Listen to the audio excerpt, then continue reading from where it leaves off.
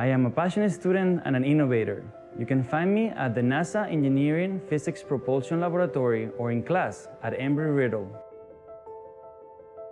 I'm an air traffic controller and a captain in the Army National Guard. My office is a control tower and a UH-60 Blackhawk.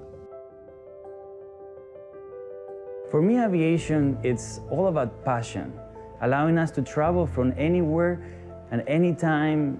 It has opened the new frontiers. I was born and raised in Queens, New York City, Jackson Heights. I have 4 sisters, and my mom and dad are from Puerto Rico. I enlisted when I was 17 in the Army, so I was a reserve cadet, and then I went to college doing Army ROTC, and I started pursuing the track to become an Army aviation officer. I was born and raised in Madrid, Spain.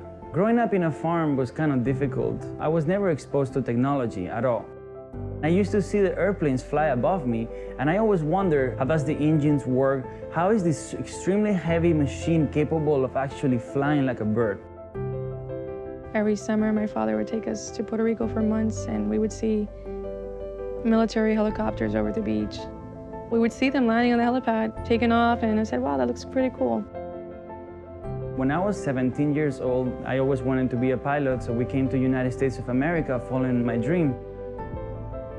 When I got nominated for the Wings Club Foundation, I felt hopeful. It gave me the courage to pursue a career in aviation that at times felt impossible. At the moment where the Wings Club Foundation reached out to me, I was struggling to continue. I had already maxed out my loans. The Wings Club Foundation scholarship came in at the right time, in the right moment. When I came to Puerto Rico, I became the first female pilot in the Army National Guard. Flying the UH-60 Blackhawk part-time for the National Guard is a privilege. As an air traffic controller, everything's so dynamic and information is moving so quickly and fluid, but I always wanted a challenging career.